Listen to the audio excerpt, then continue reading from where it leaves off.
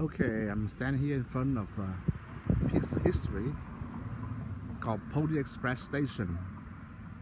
Back in the old days, there's no train, there's no ship, there's no car, no bus. Mail had delivered by the guy like this one on a horseback, okay, called a Pony Express rider. Okay. And every 12-15 miles they have stationed this one, excuse me, they are stationed like this one, like a house on the prairies or mountain, whatnot, for the guy to stop, change horses and ride on. So the horse change every 15 miles, but the rider go on for 100 miles before a change rider as well. So this is called Pony Express Station back in the old days. That's how mail deliver from New York City.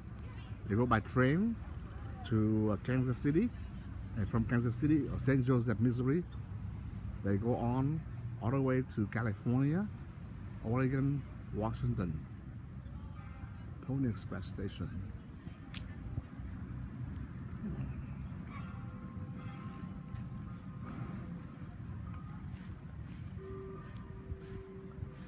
This now is monument in a park in Gothenburg, Nebraska.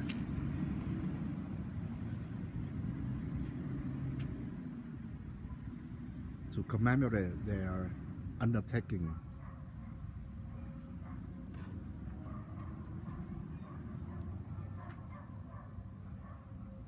Just a shack on the prairies.